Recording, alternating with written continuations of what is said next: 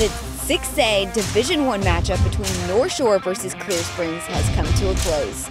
The first touchdown was Clear Springs, but from there on out, it was all Northshore.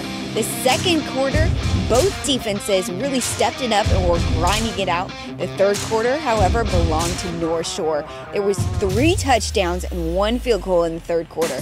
And then the fourth, they finished it out. The final score is 41-13, Northshore. Make sure to keep following along on TexasHighSchoolFootball.com.